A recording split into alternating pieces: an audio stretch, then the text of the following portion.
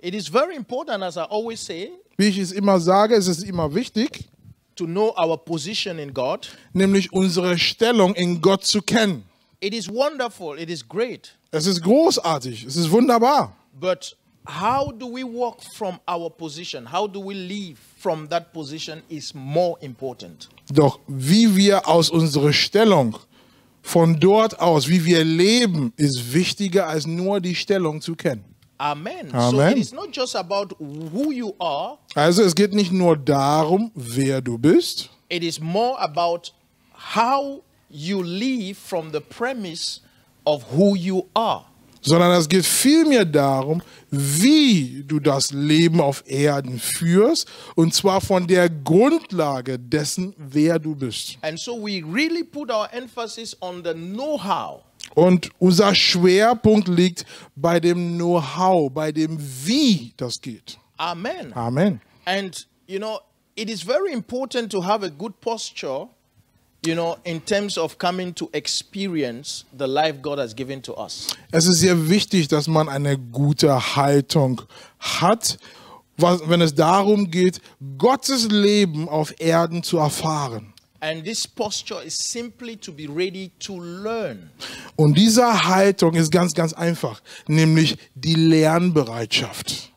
It is very, very difficult to learn when you are in a mode of survival. Es ist schwierig zu lernen, wenn man in einem Überlebensmodus ist. And this is actually, unfortunately, most of God's people, they are in that state. Und leider Gottes befinden sich die Mehrzahl von Gottes Volk in diesem Modus.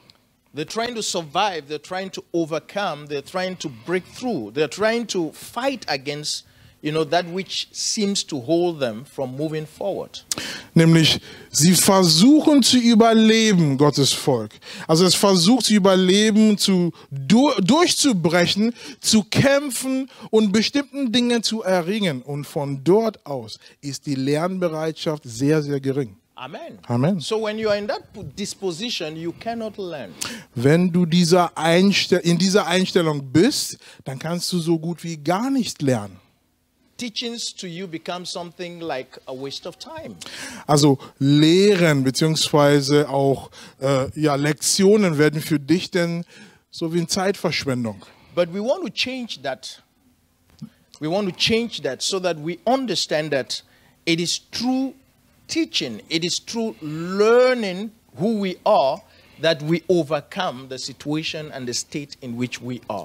Und wir möchten diesen Modus ändern, wir müssen den Schalter umlegen, damit wir in der Lage sind zu lernen. Denn warum?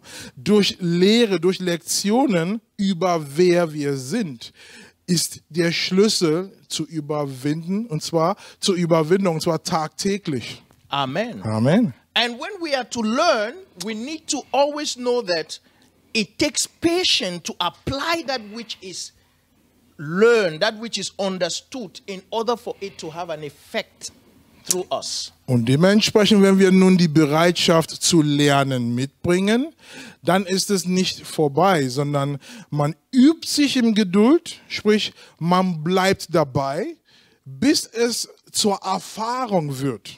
Amen. Amen. Consistency is the key. Beständigkeit ist hier der Schlüssel. Amen. Amen. So please, I want us to turn our Bible to the book of 1 Corinthians 15. I want to read the verse number 1 and the verse number 2. Schlag mal bitte mit mir auf, und zwar den 1. Korintherbrief, Kapitel 15. Ich lese ab Vers 1 bis 2. 1 Corinthians 15, the verse 1 and 2. 1. Korintherbrief 15, Vers 1 und 2. The word of God says, "Moreover, brethren, I declare unto you the gospel which I preach unto you, which also ye have received, and wherein ye stand." Ich tue euch aber, Brüder, das Evangelium kund, das ich euch verkündigt habe, das ihr auch angenommen habt, in dem ihr auch steht. By which also ye are saved, if ye keep in memory what I preach unto you, unless you have believed in vain. Durch das ihr auch gerettet werdet, wenn ihr festhaltet, mit welcher Rede ich es euch verkündigt habe. Es sei denn, dass ihr vergeblich zum Glauben gekommen seid. Amen. Amen. Glory be to God. Ehre sei Gott. Here Paul says to us that he's declaring to us the gospel which he preached. Hier macht Paulus uns klar, nämlich er tut uns kund das Evangelium, was er selber empfangen hat. Amen. Amen. So the first very important thing that we need to understand here Die erste Sache, die wir hierbei begreifen sollen, is that the gospel is a declaration. dass das Evangelium eine Verkündigung ist. No, we've known the gospel as a news, as a reporting. Denn wir haben das Evangelium so als Nachricht gekannt.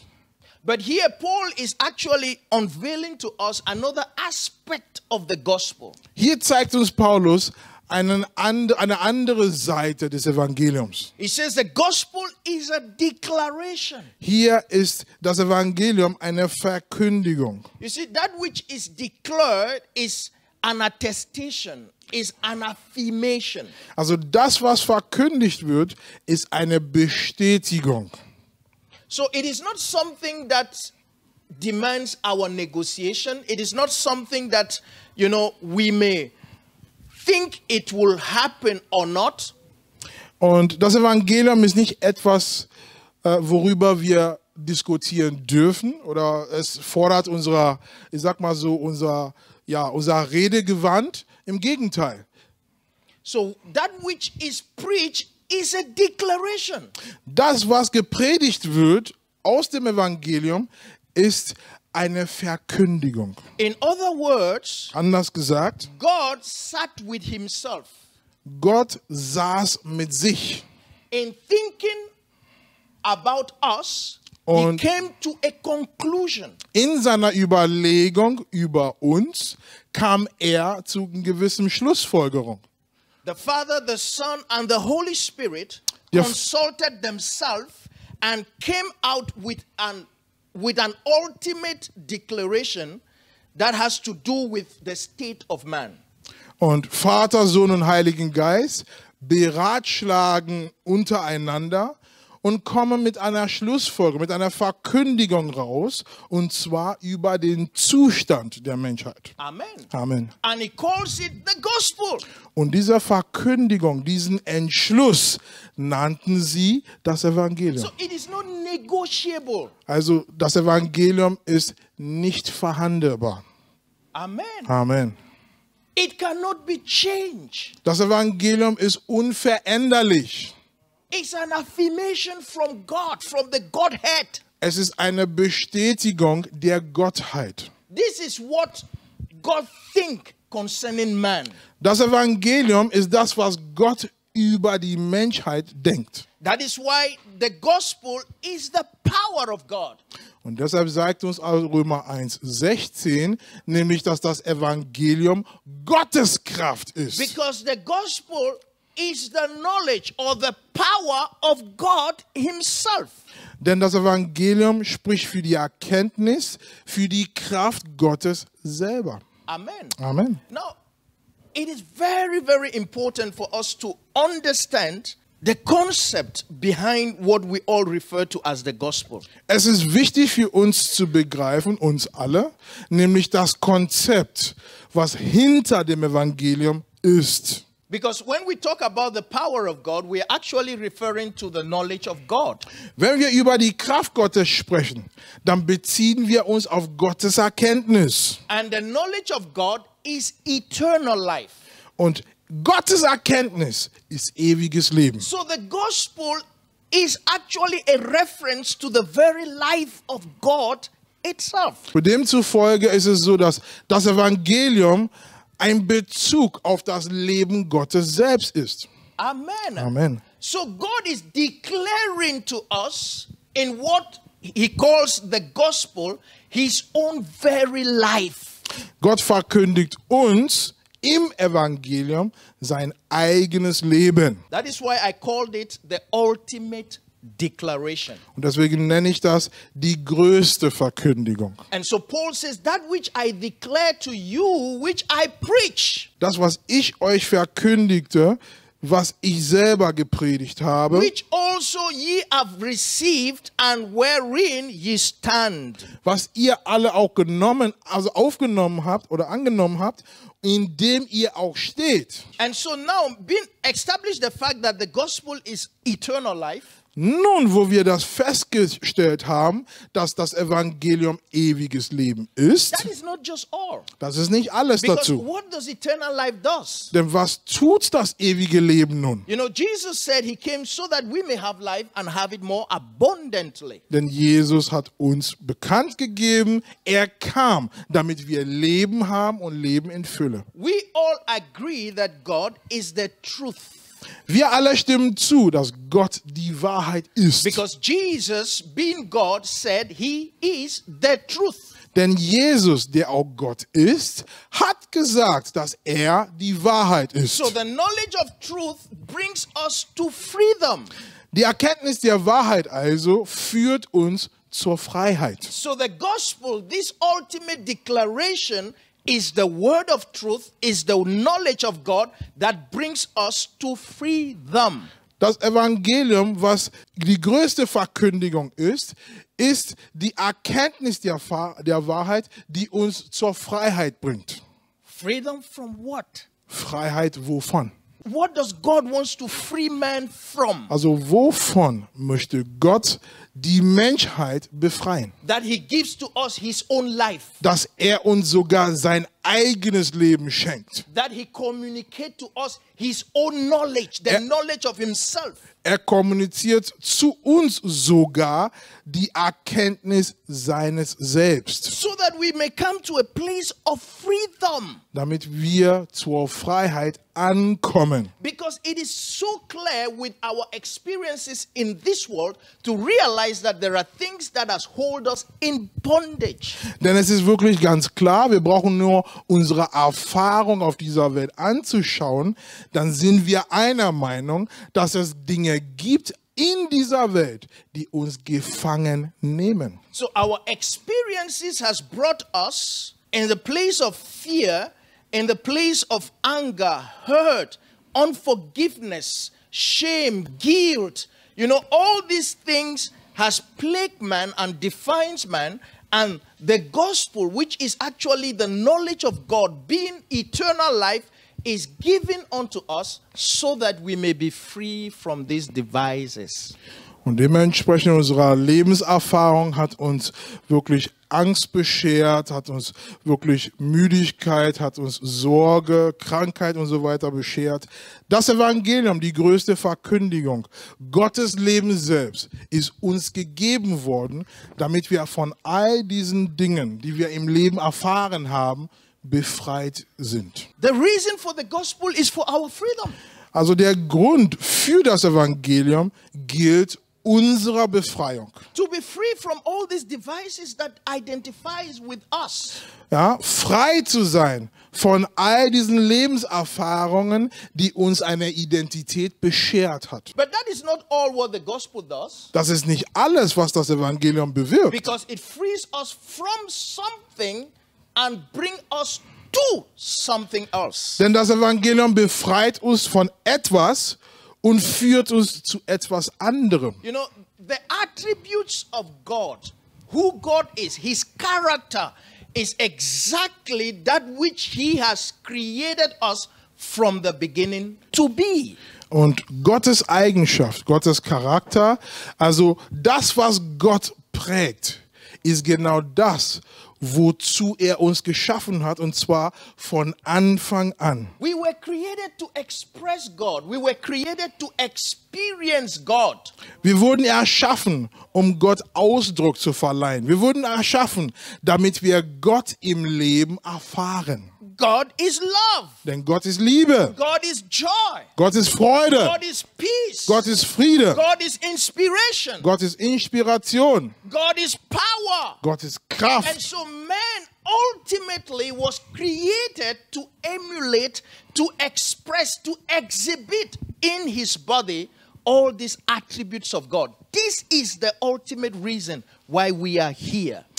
Also der größte Grund, der größte Sinn, warum der Mensch überhaupt auf Erden ist damit er die Eigenschaften Gottes verkörpert, die Eigenschaften Gottes auslebt, die Eigenschaften Gottes zum Ausdruck bringt. Damit alles, was von außen gesichtet werden kann, ist nur Gott im Menschen. So the content of this declaration is so that we may mirror ourselves coming out of the state of depravity, the state of fear, lack, guilt, condemnation, all this lower emotion that has held man so captive, so that we may come out of it and see ourselves exactly as we are, which is expressed in the person of Jesus Christ. Und das Evangelium, die größte Verkündigung, wurde gegeben, damit der Mensch sich selbst hierin spiegeln kann. Und damit all das durch Lebenserfahrung, die der Mensch gefangen genommen hat, sprich die niedrigere Emotionen, die Gefühle, die einem nur das Mangel, die Furcht, das Unwohl vermittelt. All das durch die Selbstspiegelung im Evangelium, was würde passieren? All das würden zerschmettert und zerstört.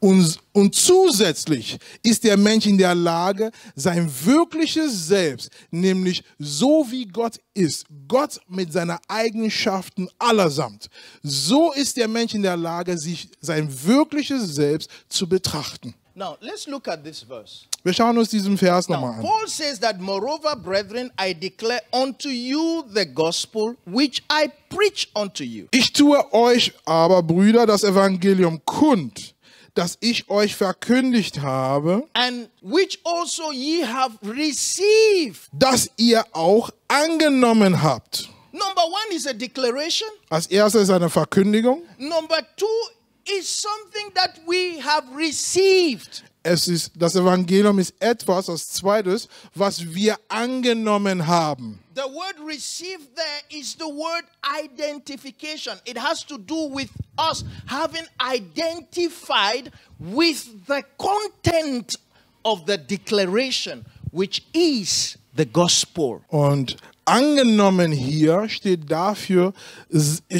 für sich identifizieren, und zwar mit dem Inhalt der Verkündigung. When we talk about the gospel, we always refer to the gospel as the gospel of Christ. It is the news, it is the reporting, it's a declaration concerning Jesus Christ. Wenn wir über das Evangelium sprechen, dann sprechen wir über die Nachricht, über die Verkündigung, über die Ansage Jesu Christi. So what happened to Jesus Christ has happened to us. Dementsprechend, was Jesus Christus passiert ist uns gleichermaßen passiert. Amen. Amen. So receive here simply means that we have come into identification. We are now identical to the one in whom the gospel is talking about. Annehmen hier steht für sich identifizieren. Das bedeutet, wir sind mit demjenigen, über den das Evangelium spricht, identisch. We are exactly the same. Wir sind genauso wie er. As he is, so are we. Wie er ist, so sind wir. So Paul says, I declare the gospel that I preach, which you have also identified too. Hier sagt Paulus, ich tue euch kund, nämlich das Evangelium, was ich euch verkündigt habe und womit ihr euch identifiziert habt. That is why, for these past years, we've talked about identification in the sense that Jesus Christ became who we were in our position of sin, in our death. He took our death so that we also will identify to his state, to his position before God. This is what identification is. Über die Jahre hier in dieser Gemeinde sprachen wir über die Identifizierung Jesu Christi. Gott kam hernieder und wurde Mensch und hat sich mit unserer Sündenfall, mit unserer sündhaften Zustand, mit unserem, unserem Umfeld des Todes identifiziert. Wozu? Damit wir uns heute mit seinem Zustand der Herrlichkeit, seinem Zustand der Gerechtigkeit, seinem Zustand, das Erhabensein und Herr sein über die Lage und über das Leben.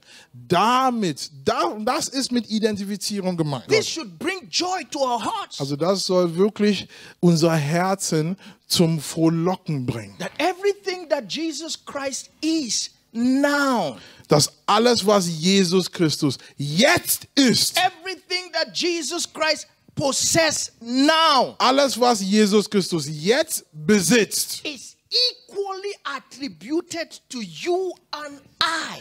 Gehört uns gleichermaßen, und zwar jetzt.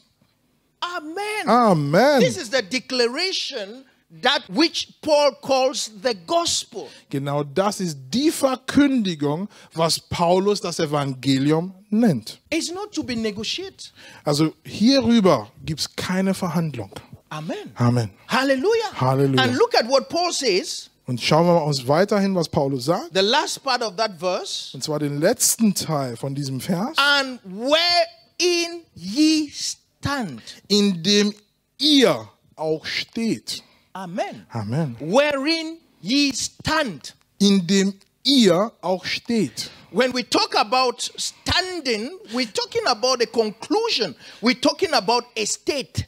Also wenn wir über das Stehen oder über den Stand sprechen, wir reden über etwas, was beschlossen ist. Wir reden über einen vollendeten Zustand. Where are you? Wo bist du? Where do you stand? Wo stehst What du? is your position? Welche Stellung hast du inne? When God came to Adam, Als Gott zu Adam kam, he says, where are you? da stellte ihn die Frage, wo bist du? Where are you conscious of? Ja, also welches Bewusstsein trägst du momentan? What is the state of your heart? Ja, was ist der Zustand deines Herzens? So Paul says that I declare unto you the gospel which I preach, which ye have received, wherein you have a state of mind. It gives you a state of being. It gives you a position from which you now live. Und hier sagte Paulus, ich tue euch das Evangelium kund, was ich euch verkündigt habe,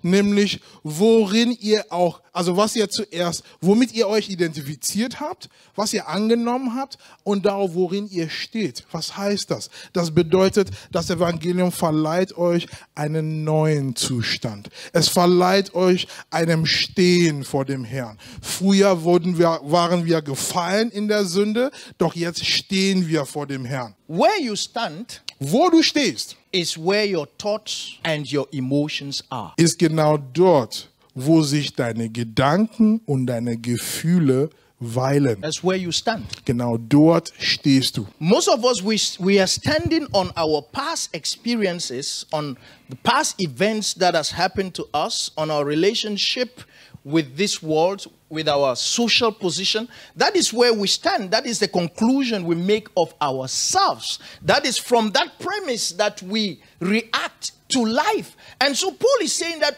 where do you stand? Und viele von uns stehen auf den Erfahrungen der Vergangenheit. Viele von uns stehen und zwar auf das, was in unseren Beziehungen, in unser Sozialleben passiert sind. Und viele von uns stehen dort, wo Dinge die uns passiert sind, aber auch nicht Christus entsprechen. Und ja, da stellt Paulus die Frage, wo stehen wir? The gospel is a declaration Das Evangelium ist eine Verkündigung. which is not made by man, Und diese Verkündigung ist nicht durch Menschen geschehen. is a divine consultation in the Godhead Das ist eine göttliche Beratung in der Gottheit. that came out with a conclusion Und das kam mit einem Entschluss and hervor. has been declared to us. Und dieser Entschluss wurde uns verkündigt. And the gospel gives to us, number one, an identity. Als erstes beschert uns das Evangelium eine Identität. Amen. Amen. Jesus identified to us so that we may identify to him. Jesus hat sich mit uns identifiziert, damit wir im Rückschluss uns mit ihm identifizieren. That is a position. Das ist erstmal die Stellung. That is not finished. Es ist noch nicht zu Ende. He also gives to us, the gospel gives to us a standing, Das a Evangelium state. Das Evangelium beschert uns einen Sinneszustand.